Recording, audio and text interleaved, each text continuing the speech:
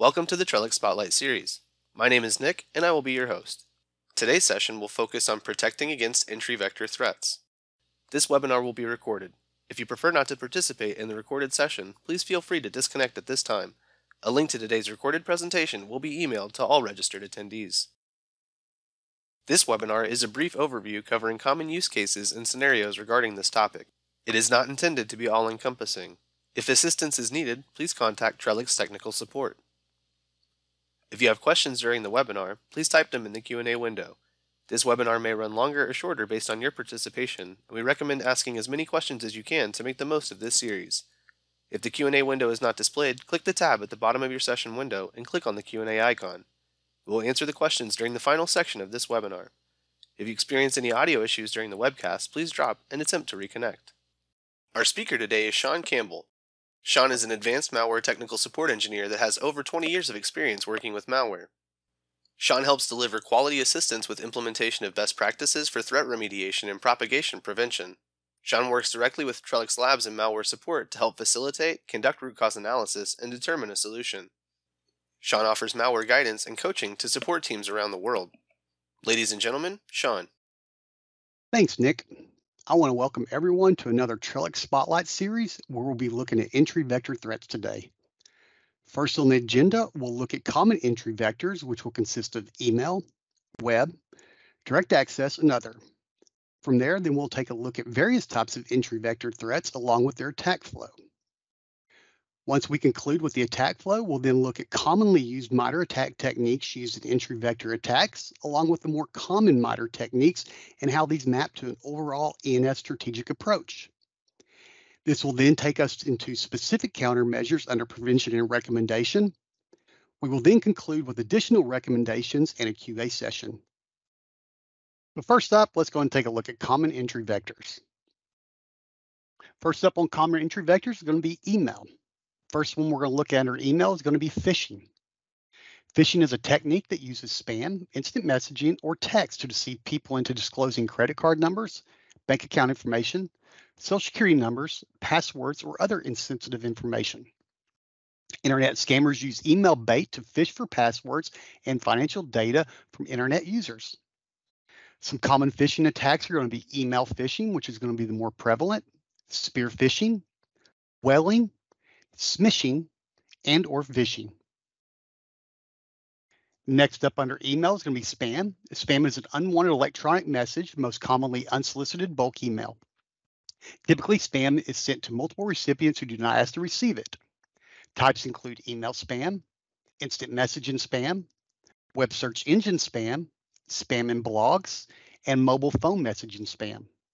Spam includes legitimate advertisements, misleading advertisements, and phishing messages designed to trick recipients into giving up personal and or financial information. Some examples of spams are going to be hoaxes, advertising, extortion or money scams, or even chain letters. Next up, fake or malicious links.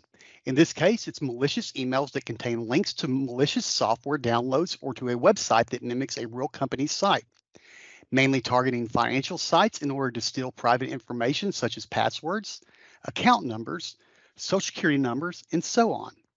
Some examples of fake or malicious links are going to be phishing links for credential theft, spoofed websites, or next stage downloaders, droppers, or exploits. Next up under email is going to be malicious attachments or files. In this case, it's malicious attachments is sent electronically, generally from an unknown sender. Some examples of malicious attachments are going to be spear phishing attachments such as Agent Tesla, Cobalt Strike attacks, Emotet, APT ransomware campaigns, and more. Last under email is going to be spoofing. Spoofing is the creation of email messages sent to deceive recipients by delivering from a forged or fake email address.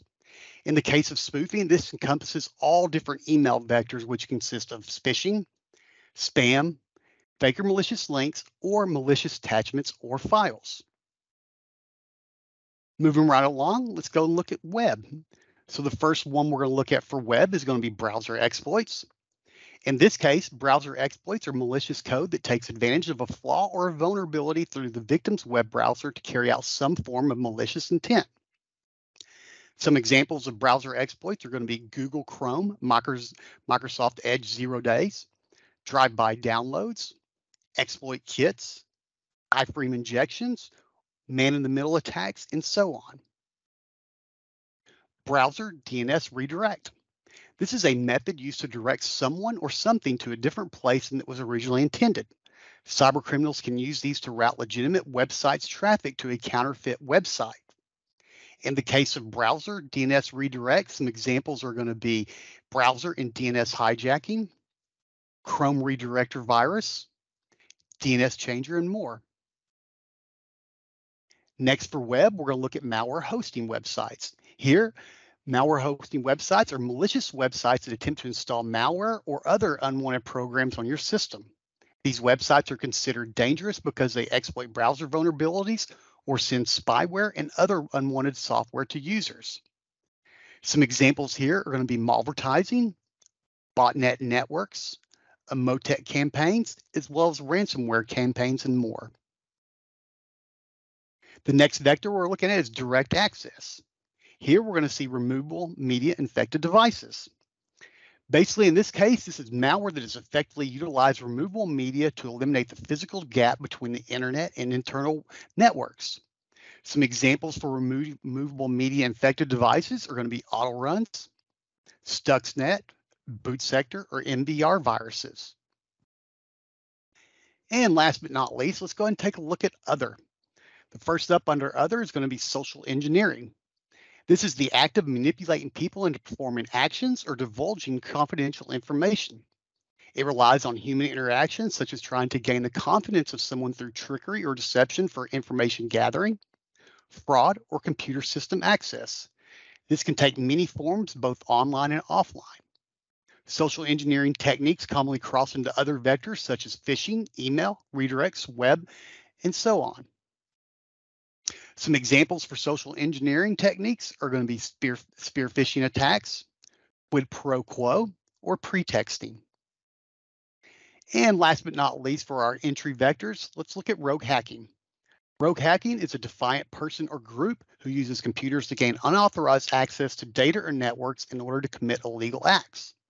In the case of rogue hacking, this encompasses most vectors for hacktivism, notoriety, and/or financial gain. Okay, so next up, let's go ahead and look at some different threats that fall under those entry vectors that we just looked at in the previous slide. Here, we're going to look at 5 different types of entry vector threats, and we're going to look at their entire attack chain. And then once we get to the prevention and recommendation steps, then we're going to look at some of those very first stages, and we're going to try to block those with different countermeasures. So the first one that we're going to look at here is going to be phishing, which is going to be a malicious file. In this case, the threat actor used email to deliver a weaponized document file for initial access, which is modern technique phishing malicious file. Next, the threat actor used the weaponized document file with appealing file name to lure the user in for execution, which utilizes user execution modern technique T1102. The next step, the threat actor used a weaponized document file to drop a PE file, which was a Cobalt Strike beacon for command and control. In this case, the threat actor used Ingress tool transfer, which is technique T1105. Next up, the threat actor used a scheduled task to launch the Cobalt Strike implant every 15 minutes for persistence. In this case, the modern technique utilized is scheduled task or job, scheduled task, which is modern technique T1053005. The threat actor then used Cobalt Strike implant for establishing HTTP network connections for command and control. Here it used application layer protocol web protocols. The threat actor then used the Cobalt Strike implant to launch PowerShell encoded commands for defense evasion. In this case, it uses command and scripting interpreter PowerShell. The threat actor then used Cobalt Strike to implant and run ipconfig for discovery. Here it utilizes modern techniques, remote system discovery, as well as command and script interpreter Windows Command Shell. And last but not least, for this particular attack, the threat actor used Cobalt Strike implant to inject into system processes for defense evasion, which is MITRE technique process injection. Now let's go and take a look at another phishing attack, but in this case, we're going to look at malicious link. So here, what we're seeing is for initial access, the threat actor used emails with malicious hyperlinks to OneDrive for that initial access. In this case, the MITRE techniques utilized are phishing, spear phishing link, as well as user execution, malicious link, and ingress tool transfer. Second stage, threat actor used a zipped ISO file to distribute bizarre loader malware for defense evasion. Here it utilizes MITRE techniques, subvert trust controls, mark of the web bypass. Third stage, the threat actor used an LNK file and an ISO file to lure users for execution. Here, what they utilize is going to be user execution malicious file, as well as subvert trust controls, mark of the web bypass. For the next stage, the threat actor utilized run DLL32 to execute a DLL payload for defense evasion. Next stage, bizarre loader used bits admin command line callbacks for persistence. In this case, it's going to use MITRE techniques bits job, as well as signed binary proxy execution run DLL32. Bizarre loader uses a well-known set of net.exe and nltest.exe commands for discovery. Bizarre loader used HTTP protocol to download Cobalt Strike Beacon DLL file for command and control. In the next stage, the threat actor used process injection into Edge browser to launch Cobalt Strike post-exploitation task for defense evasion. Here it utilizes MITRE techniques, process injection, remote system discovery, as well as signed binary proxy execution run DLL32. In the case of the next stage, the threat actor used Cobalt Strike to execute ipconfig and net user commands for discovery. In the next stage, the threat actor used Cobalt Strike to execute a well-known add-find recon script for discovery. Here it utilizes MITRE techniques, signed binary proxy execution run DLL32, as well as command and script interpreter, Windows command shell, and system network configuration discovery, domain trust discovery, as well as masquerading. In the next stage, the threat actor used a command batch script to dump SAM, security, and system registry hives via reg.exe for credential access. MITRE techniques utilized here are security count manager, as well as command and scripting interpreter, Windows command shell. Next, the threat actor used more.com command line tool to access web browser internal files for credential access. Here they utilize MITRE techniques, credentials from web browser, as well as command and script interpreter, Windows command shell. The next stage, the threat actor used Rubius for credential access. Here they're using techniques steal or forge Kerberos tickets, Kerberosting, as well as steal or forge Kerberosing tickets, ASP rep roasting, and command script interpreter, Windows command shell. The threat actor used multiple systems utilities for discovery. Here it's utilizing system network configuration discovery. Next, the threat actor used PowerShell and CMD to install AnyDesk for persistence. The techniques utilized here are going to be application layer protocol, web protocol, command and scripting interpreter PowerShell, remote access software, as well as command and scripting interpreter, Windows command shell. The next stage, we're going to look at lateral movements. So for lateral movements, the threat actor used RDP to install FileZilla for exfiltration. Here, the threat actor used Task Manager to dump LSAS process for credential access. Techniques utilized are going to be remote services, RDP, as well as OS credential dumping. The threat actor used web browser to upload LSAS dump file to cloud storage for exfiltration. Here it's using exfiltration over web services, which is exfiltration to cloud services. Next, the threat actor used RDP to download and execute portable versions of advanced IP scanner for discovery. Techniques utilized are remote services, remote desktop protocol, as well as ingress tool transfer and network service for scanning. Threat actor then utilize MSSQL UDPS scanner, MSQL tool for discovery, which utilizes network service scanning. The threat actor then used a well-known batch file called killed.bat to inhibit system recovery for impact. The modern techniques utilized here: impair defenses, disable or modify tools, as well as inhibit system recovery. And last but not least, the threat actor uses RDP to execute ransomware binary manually on the target systems for impact. The modern techniques utilized here are data encrypted for impact, as well as defacement, internal defacement, and last, remote services RDP.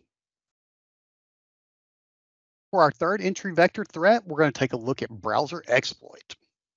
So in this case, the threat actor used an exploit on a vulnerable component of a public-facing application to drop a malicious DLL for initial access. In this case, the modern technique utilized its exploit public-facing application. The second stage, the threat actor used an exploit on public-facing application to execute an encoded PowerShell command for execution.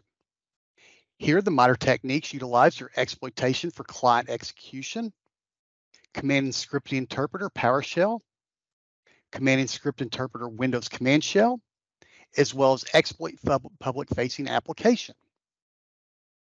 For the third stage, the threat actor used an encoded PowerShell command for dropping additional artifacts for command and control. The techniques utilized are going to be command and script interpreter PowerShell, impair defenses, disable or modify tools, obfuscated files or information, ingress tool transfer, as well as application layer protocols, web protocols. For the fourth stage, the threat actor used certutil via PowerShell to download additional artifacts for command and control. Modern techniques utilized are going to be command and scripting interpreter PowerShell, ingress tool transfer, as well as application layer protocol, web protocol. And last but not least, on browser exploit, the threat actor used PowerShell to run the ransomware binary file for impact and the encryption routine. Moving right along, let's go and take a look at our fourth entry vector, which is going to be drive-by compromise. So in this case, the threat actor used SEO, search engine optimization, poisoning to lure users for initial access. The modern techniques utilized are drive-by compromise, as well as ingress tool transfer. For the second stage, the threat actor used compromise installers to lure users for execution. The modern technique utilized is user execution malicious file. So for the third stage, the threat actor used Visual Basic scripts to launch a DOS command batch file for command for execution. For the fourth stage, the threat actor used DOS command or batch files to disable Windows Defender via multiple reg.exe and sketchtask.exe for defense evasion. The techniques utilized are impair defense, disable or modify tools, as well as modify registry. So for the next stage, the threat actor used anti-AV, which is an open source tool obfuscation tool to obfuscate malware binary for defense evasion. The modern techniques utilized are going to deobfuscate decode files or information, as well as command and script interpreter Windows Command Shell. The next stage, the threat actor used command to launch Raccoon Info Stealer for execution, which utilizes command and script interpreter Windows Command Shell. For the next stage, malware uses HTTP to download additional tools for command and control. The modern techniques utilized here are going to be application layer protocols, web protocols, as well as ingress tool transfer. In the next stage, the malware used native APIs to access Chrome credentials stored for credential access. The modern techniques utilize credentials from password stores, credential from web browser, as well as native API. In the next stage, the malware used SQLite DLL to read Firefox credentials stored for credential access. Here, the modern techniques utilized are credentials from password stores, credentials from web browsers.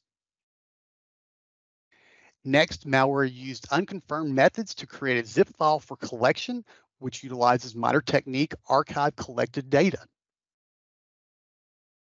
In the next stage, malware uses cloud storage for exfiltration. The minor techniques utilized here: exfiltration over web services, which is exfiltration to cloud storage. And last but not least, malware uses delayed command execution to delete itself for defense evasion. The minor techniques utilized in this case are going to be indicator removal on host, file deletion, as well as command and script interpreter, Windows command shell.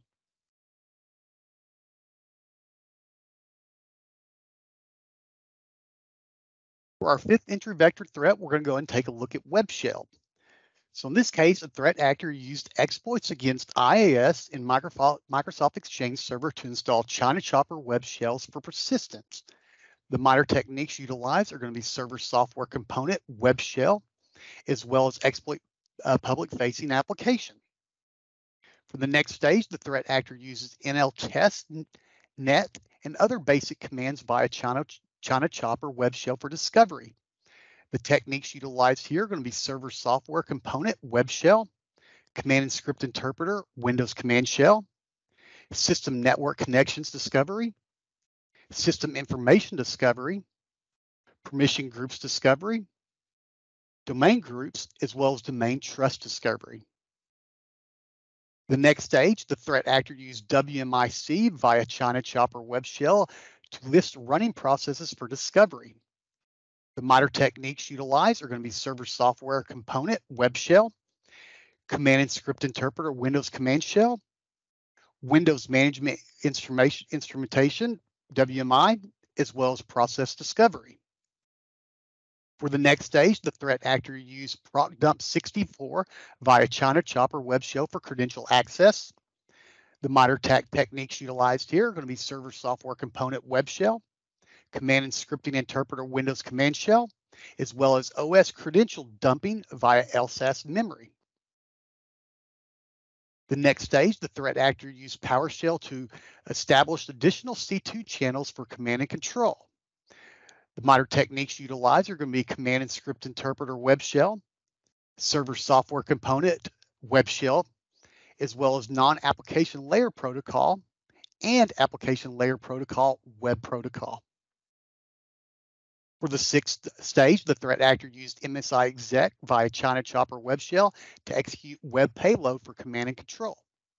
The techniques utilized are going to be server software component, web shell, system binary proxy execution, MSI exec, application layer protocol, web protocols, as well as ingress tool transfer.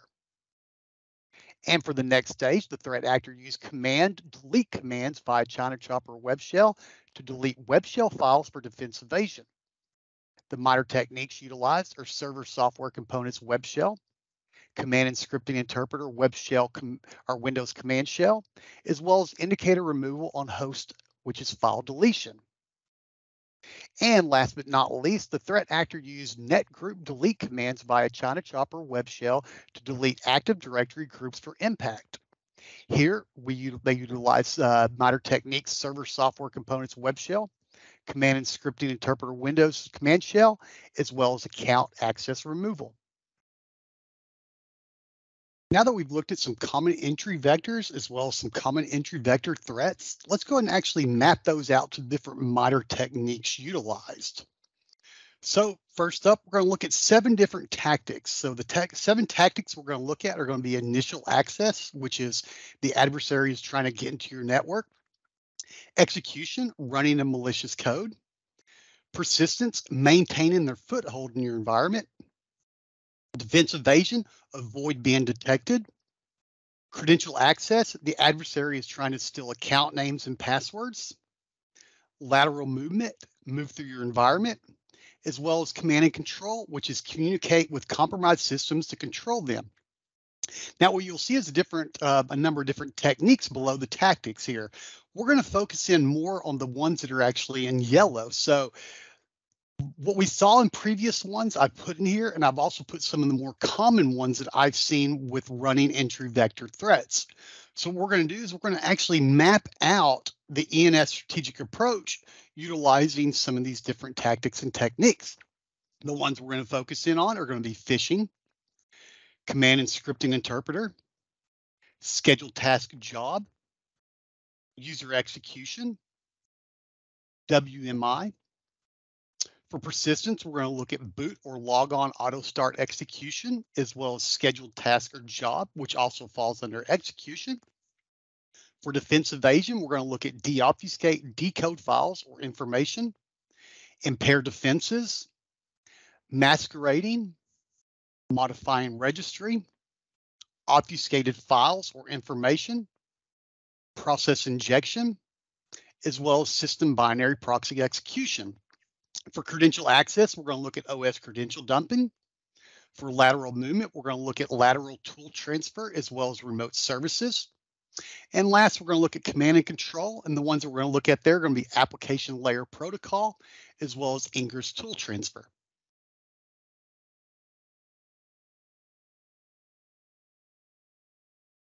Now let's go ahead and take a look at an ENS strategic approach. So in this case, what we're going to do is we're going to look at the MITRE techniques we focused in on the previous slide, and we're going to map those to an ENS overall strategic approach and what components block these different types of techniques.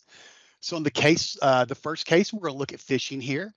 Basically with phishing, adversaries may send phishing messages to gain access to victim systems. All forms of phishing are electronically delivered social engineering attacks. Phishing can be targeted, known as spear phishing. In spear phishing, a specific individual, company, or industry will be targeted by the adversary. So when it comes to ENS coverage, what we see here is ENS firewall protects for phishing, web control, as well as adaptive threat protection. The next one we're going to look at is command and script interpreters. So here, adversaries may abuse command and script interpreters to execute commands, scripts, or binaries. In the case of ENS coverage, what we have here is access protection, exploit prevention, dynamic application containment, as well as adaptive threat protection on the far right. The next one we're looking at is going to be exploitation for client execution. Here, adversaries may exploit software vulnerabilities in client applications to execute code. When it comes to ENS coverage, what we see here is exploit prevention, as well as adaptive threat protection. Next up, schedule task or job. In this case, adversaries may abuse task scheduling functionality to facilitate initial or recurrent execution of malicious code.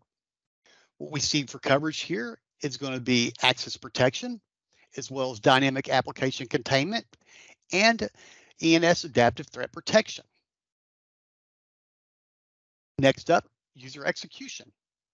In this case, an adversary may rely upon specific actions by a user in order to gain execution. Users may be subjected to social engineering to get them to execute malicious code. For example, opening a malicious document file or a link. When we're looking at coverage for ENS, what we see here is all the way across the board. We have access protection, we have exploit prevention coverage, dynamic application containment coverage, ENS firewall, as well as web control, and ENS adaptive threat protection. The next technique that we're looking at here is Windows Management Instrumentation, WMI. Here, adversaries may abuse WMI to execute malicious commands and payloads. So when we're looking at specific protection when it comes to WMI, what we'll see here is exploit prevention, ENS firewall, as well as adaptive threat protection. Next technique is going to be boot or logon auto start execution. In this case, adversaries may configure system settings to automatically execute a program during system boot or logon to maintain persistence or gain higher level privileges on compromised systems. When it comes to ENS coverage, what we'll see here is ENS access protection, ENS exploit prevention, as well as ENS adaptive threat protection. Second from the bottom, we're looking at deobfuscate decode files or information. Adversaries may use obfuscated files or information to hide artifacts of an intrusion from analysis. ENS coverage here is going to be adaptive threat protection. And last but not least, on this particular side is impaired defenses. So in this case, basically an adversary may maliciously modify components of a victim environment in order to hinder or disable defensive mechanisms. This not only involves impairing preventative defenses such as firewalls and antivirus, but also detection capabilities that defenders can use to audit activity and identify malicious behavior. ENS provides coverage here for access protection, exploit prevention, dynamic application containment, as well as adaptive threat protection. So moving right along, the next one we're going to look at is masquerading. So masquerading, adversaries may attempt to manipulate features of their artifacts to make them appear legitimate or benign to users and or security tools. Masquerading occurs when the name or location of an object, legitimate or malicious, is manipulated or abused for the sake of evading defenses and observation. In the case of ENS coverage, what we have here is exploit prevention, dynamic application containment, as well as ENS adaptive threat protection. The next technique that we're going to look at is going to be modify registry. In this case, adversaries may interact with the Windows registry to hide configuration information within registry keys, remove information as part of a cleanup, or as part of other techniques to aid in persistence and execution. When it comes to ENS coverage, what we see here is dynamic application containment, as well as ATP, adaptive threat protection. The next technique, obfuscated files or information. In this case, the adversaries may attempt to make an executable or file difficult to discover or analyze by encrypting, encoding, or otherwise obfuscating its contents on the system or while it's in transit. This is common behavior that can be used across different platforms and the network to evade defenses. So when it comes to this protection with ENS, what we see here is we see adaptive threat protection.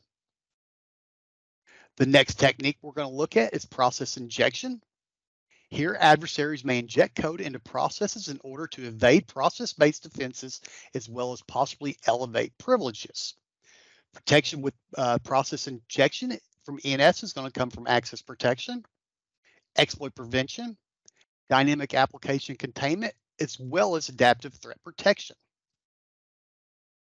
The next technique, system binary proxy execution. Here, adversaries may bypass process and or signature-based defenses by proxy and execution of malicious content with signed binaries. For protection, what we see here is ENS exploit prevention, as well as adaptive threat protection. Modern technique, OS credential dumping. Adversaries may attempt to dump credentials to obtain account logon and credential material, normally in the form of hash or clear text password from an operating system and software. Credentials can then be used to perform lateral movements and access restricted information. Coverage that we see that ENS provides in this case is going to be access protection, exploit prevention, dynamic application containment, as well as adaptive threat protection. Second from the bottom, we're looking at lateral tool transfer now. Adversaries may transfer tools or other files between systems in a compromised environment. Once brought into the victim environment, files may then be copied from one system to another to stage adversary tools or other files over the course of the operation. ENS provides coverage with access protection, dynamic application containment, as well as adaptive threat protection. And last but not least on this particular page, remote services. Here, adversaries may use valid accounts to log into a service specifically designed to accept remote connections such as Telnet, SSH, and or VNC. The adversary may then perform actions as the logged on user. Different coverage that ENS provide in this case would be access protection, firewall. And last but not least, let's look at the last four techniques that we see here. So the first one up is going to be application layer protocol.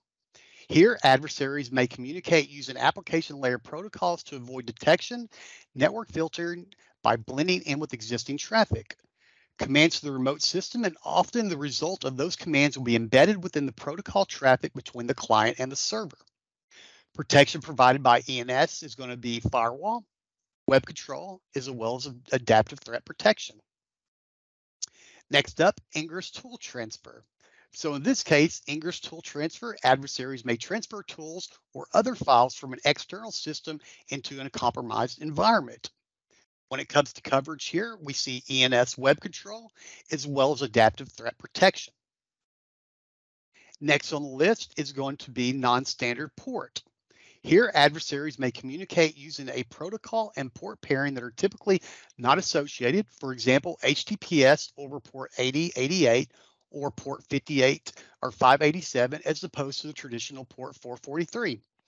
Adversaries may make changes to the standard port used by a protocol to bypass filtering or muddle analysis parsing of network data.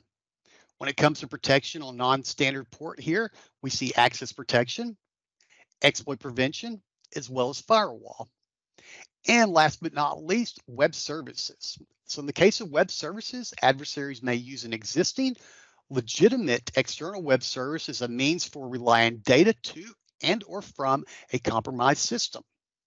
When it comes to ENS coverage, what we see here is ENS access protection, ENS exploit prevention, ENS firewall, ENS web control, as well as ENS adaptive threat protection.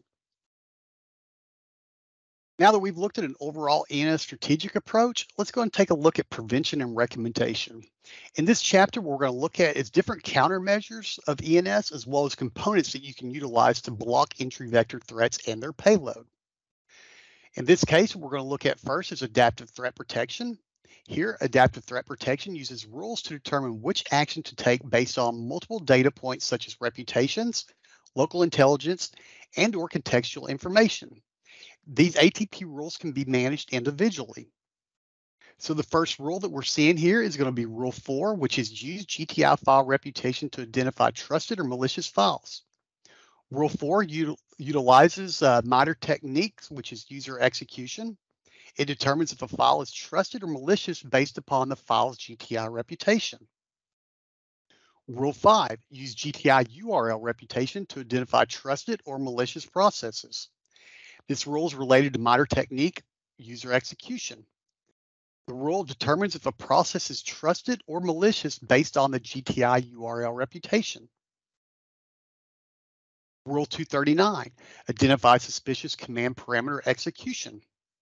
This rule is related to MITRE technique, command and script interpreters.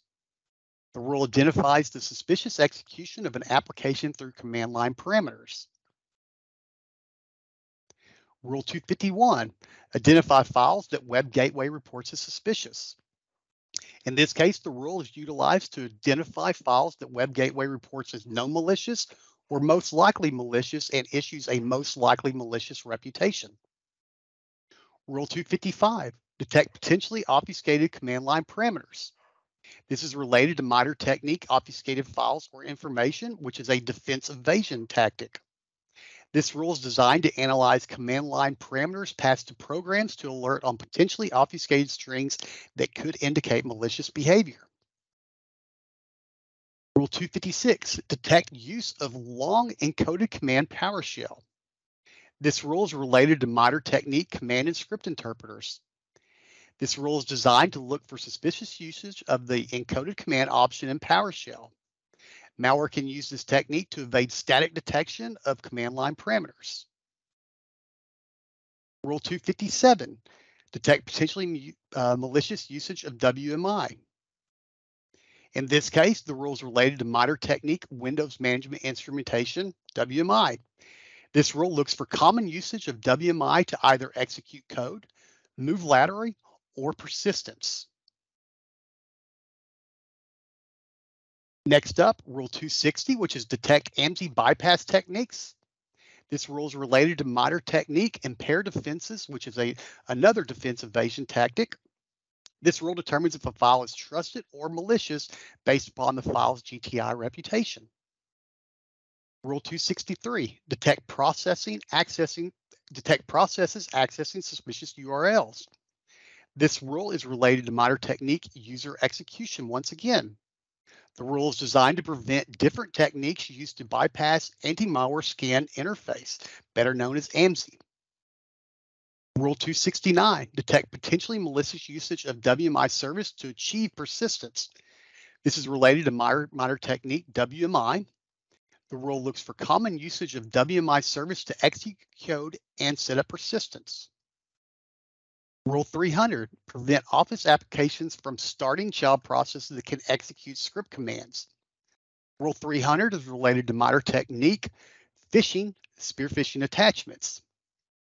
This is better utilized to prevent Office applications from launching child processes that can execute scripts like PowerShell and C-script. Rule 301 blocks command.exe from being spawned by Office application. This is related to MITRE technique phishing once again, as well as command and script interpreters. Rule 301 is designed to prevent any Office application from launching command.exe. Next up, Rule 304, prevent browsers from launching dual-use tools such as script editors and command. And last but not least on this particular slide, Rule 310, prevent email applications from launching child processes that can execute script commands. This is related to MITRE technique user execution. The rule is designed to prevent email programs from launching processes that can execute script commands. And for the last slide, for ENS adaptive threat protection, we see 4 rules. First rule up here is Rule 322, which is prevent MSHTA from being launched by any process for all rule group assignments. This rule is related to MITRE technique system binary proxy execution, which is another defensive evasion tactic. This rule prevents MSHTA from being used as a signed binary to proxy code execution through. Rule 323, prevent MSHTA from being launched as a child process. This is related to MITRE technique 12118, which attackers can use MSHTA to execute malicious HTML files, JavaScript, and/or VB script. Second to the last, Rule 324, prevent MSHTA from launching suspicious processes. This rule is related to MITRE technique 1218, which is prevent MSH from launching suspicious applications. This rule takes a more aggressive approach to the preventing code execute via MSHTA, and as such is in observed mode by default, which is the rule directly above it. And last but not least, Rule 325, identify suspicious payloads invoking run DLL 32 process. This rule is designed to identify suspicious payloads proxying code execution through run DLL 32 process. Now that we've looked at ATP, let's go ahead and take a look at dynamic application containment. Dynamic application containment is a component of ATP designed to block or log unsafe actions of an application based on containment rules. Some of the more common rules that are actually violated with entry vector threats are going to be allocating memory in another process, creating files with a BAT extension, creating files with an exe extension, as well as job extension and VBS extension, executing any child processes, modifying portable executable files, modifying startup registry locations, modifying the service registry location, modifying the Windows firewall policy, reading from another process memory, suspending a process, and last but not least, writing to another process memory. Next up, let's go and take a look at on-access scan anti-malware scan interface. In this case, you can configure the on-access scanner to integrate with AMSI, which is a generic interface standard provided by Microsoft and supported on Windows 10, Windows Server 2016, and newer operating systems. AMSI allows applications and services to integrate with threat prevention, providing better protection against malware. Integrating with AMSI provides enhanced scanning for threats in non-browser-based scripts such as PowerShell, WScript, and C-script. By default, AMSI integration is in observe mode. AMSI scanning events report malicious scripts to the server, but no action is taken. Disable observe mode to actively block these threats. Now that we've looked at AMSI, let's go ahead and take a look at ENS exploit prevention. So the first signature we're going to look at here is new startup creation. This signature is related to MITRE technique, boot or logon auto start execution, registry run keys startup folder. This event indicates that a new program has been designated to run at startup or that the startup status of an existing program has been modified. The next signature, 6073, execution policy bypass in PowerShell. This is related to MITRE technique command and script interpreter. This event indicates an attempt to execute PowerShell core, PowerShell.exe, when the execution policy bypass parameter is utilized. Signature 6087, PowerShell command restriction encoded command. This is related to command and script interpreter MITRE technique. This event indicates an attempt to execute PowerShell core, PowerShell.exe, with an encoded command parameter. Signature 6107, MS Word trying to execute unwanted programs. This is related to MITRE technique user execution. This event indicates an attempt to execute CMD, PowerShell.exe, or MSHTA by MS Word. Next signature, 6108, which is suspicious download string script execution. This is related to command and script interpreter MITRE technique. This event indicates that Windows PowerShell is used for downloading and executing suspicious scripts. Next signature, 6109, PowerShell suspicious WMI script execution. This is related to MITRE technique, command and script interpreter, as well as WMI MITRE technique. This event indicates that Windows PowerShell is used for executing suspicious scripts. Signature 6112, MS Outlook trying to execute unwanted programs. This is related to MITRE technique user execution. This event indicates an attempt to execute CMD, PowerShell.exe, or MSHTA by MS Outlook. Second to the bottom, signature 6113, fileless threat reflective self-injection. This is related to MITRE technique command and script interpreter once again. This event indicates a fileless attack where a PowerShell script tried to inject a portable executable into the PowerShell process itself. And last exploit prevention signature on this one is 6114, which is fileless threat reflective exe self-injection. This is once again related to MITRE technique command and script interpreter. This event indicates a fileless attack where PowerShell script tried to inject an executable into the PowerShell process itself.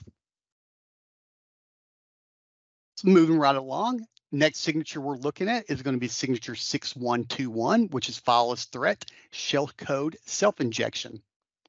This is related to MITRE technique process injection. This event indicates a fileless attack where a PowerShell script attempt to inject and execute malicious shellcode into the PowerShell process itself. Signature 6125, Java remote shellcode injection. It's related to technique process injection. This event indicates a JavaScript attempt to inject and execute malicious shellcode.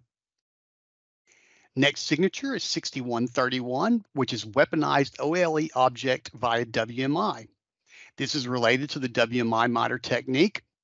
This event indicates an attempt to access WMI through Word, Excel, or PowerPoint using macros. Using WMI, the attacker can execute some other executable like PowerShell or WScript from WMI PRVSC. Next signature we're looking at is 6163, which is suspicious behavior, malicious shellcode injection detected. This is related to MITRE technique process injection. This event indicates an attempt to inject a potentially malicious shellcode into a legitimate process using remote thread by which an attacker can execute malicious code on the user system. Next signature is 6207, which is attack surface reduction, file download attempt by script. This rule targets the attempt to download malicious scripts from the web. Signature 6217, execute policy bypass in PWSH. This is related to MITRE technique command and script interpreter. This event indicates an attempt to execute PowerShell core PWSH when the execution policy bypass parameter is used. Next up, signature 6224, PWSH, command restriction, encoded command. Once again, this is related to the command and script interpreter MITRE technique, and this event indicates an attempt to execute PowerShell core PWSH with the encoded command parameter. And last but not least, our signature 8003, which is a fileless threat, suspicious PowerShell behavior detected, and signature 8004, fileless threat, malicious PowerShell behavior detected. Both signatures are related to command and script interpreter and indicates malicious activity through PowerShell. Now that we've taken a look at exploit prevention rules, let's go and take a look at the expert rules. So when it comes to expert rules, these are created to prevent buffer overflow and illegal API use, the exploits, and to protect files, registry keys, registry values, processes, and services. In this case, it's an enhanced expert level rule that supersedes Rule ID 6107 MS Word trying to execute one of programs. This particular rule is added protection for threats that execute other programs that are not covered by Signature 6107. If you implement this expert rule, you should disable exploit prevention signature 6107.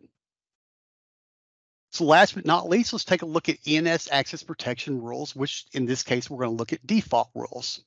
So the first rule, browsers launching programs from downloaded program files folder. In this case, it's protecting from MITRE Techniques user execution, malicious link, malicious file. Create new executable files in program folders, as well as create new executable files in Windows folder. In the case of both these rules, this is for lateral tool transfer, MITRE Technique key 1570. Execute Mimikatz malware. In this case, it's for OS credential dumping, and it can be anywhere from LSAS memory to support account manager, which we saw earlier, NTDS, cache domain credentials. Next up, executing scripts by Windows scripting host. Once again, we're looking at command and script interpreter MITRE techniques here, which can be anywhere from PowerShell to VB to Command Shell to JavaScript. And last but not least, registering of programs to auto runs. Here we're looking at MITRE technique boot or logon auto start execution. Now that we've looked at prevention and recommendation, let's go and take a look at some additional recommendations to defend against entry vector threats. So first up, implement a security awareness program. Provide regular security awareness training for every member of your organization so they can avoid phishing and other social engineering attacks. Conduct regular drills and tests to be sure that training is being observed. Back up your data. The best way to avoid the threat of being locked out of your critical files is to ensure that you always have backup copies of them, preferably in the cloud or on an external hard drive. Secure your backups. In this case, make sure your backup data is not accessible for modification or deletion from the system where the data resides. Use security software and keep it up to date. Make sure all your computers and devices are protected with comprehensive security software and keep all your software up to date. Make sure you update your device software early and often, as patches for flaws are typically included in each update. Practice safe surfing. Be careful where you click. Don't respond to emails and text messages from people you don't know, and only download applications from trusted sources. This is important since malware authors often use social engineering to try to get you to install dangerous files. Only use secure networks. So in this case, avoid using public Wi-Fi networks since many of them are not secure and cyber criminals can snoop on your internet usage. Instead, consider installing a VPN which provides you with secure connections to the internet no matter where you go. And stay informed. Keep current on the latest threats so you know what to look for. Next up, use mail and web gateway products that identify and block access to malicious links. Use anti-spam and anti-phishing filter solutions to block emails with suspicious links, attachments, and/or trusted senders. Prevent PowerShell from running on systems in which PowerShell isn't intended to run. Make sure that Microsoft Office security policies for macros are set to high or very high. Block emails with password-protected zip files. And with that said, I'll go ahead and pass it over to Nick, and we'll go into a QA session. Thank you for everyone attending. Thanks, Sean. As a reminder for everyone, Trellix Education Services offers exceptional training to go along with our award-winning products. If you would like to learn more, please visit the website listed on your screen to see all of our offerings. Now let's get our Q&A session started. I see we have several questions, but it's not too late to add your question. Please type it in the Q&A window to submit. Additionally, take a moment to fill out the survey. Your feedback and suggestions are always appreciated.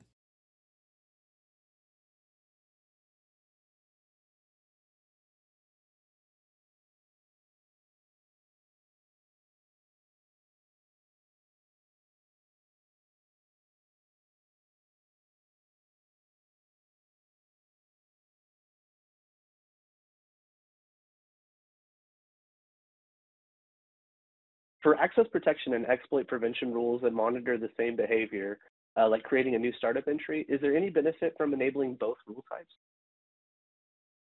Yeah, there actually would be, and it kind of goes two ways. So when you come to access protection, the thing about access protection rules is they're only as good as, whenever the product was actually developed and that rule was actually developed. So as techniques change, as OS architecture change, with rules like exploit prevention and JTI, for instance, they can actually get updated on a fly with a new content change. So a lot of them will either get deprecated, they'll get modified for like less falses, for new techniques, or new OS architecture, directory structure. So really, when you're talking about AP rules, they may be a little bit outdated when you have some of these newer things, where the exploit prevention rules, once you implement those, they could add more techniques in the architecture, the directory structures for whatever the like we're talking about, like auto runs, for instance. If there's anything that changes between one OS to the next, anything new comes out, they can update that. So there would be some overlapping. However, with exploit prevention, it would be a much more robust detection, and it would add new techniques and new directory structures and whatnot. So you could utilize both, but I would be more prone to utilize the exploit prevention one, just because the content would be newer with new TTPs and and newer malware campaigns that are coming out. Got it. Okay, perfect. Thank you for that one. When new exploit prevention content rules are downloaded, what's the best way to determine which one should be enabled or reported? I'm kind of a stickler for like whatever by default is, and then you go ahead and enable it for risk assessment and risk analysis. So a lot of these newer rules that come out, like for instance, you saw me add some of the new PowerShell core rules, and this came from the latest February exploit prevention content release, where we don't just do only PowerShell.exe now. We actually add, the PWSH process as well. So there are newer rules.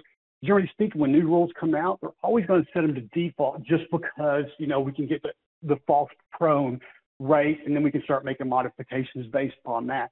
So when you see new, like older rules that are updated, that says, this rule's been minimized for falses, or there's some wording similar to that, those would actually be more prone to actually be enabled. But anything new coming out, especially with something like as aggressive as like PowerShell, for instance, I would personally suggest a report on anything before implementing it in your environment, just to not cause any type of business interruption.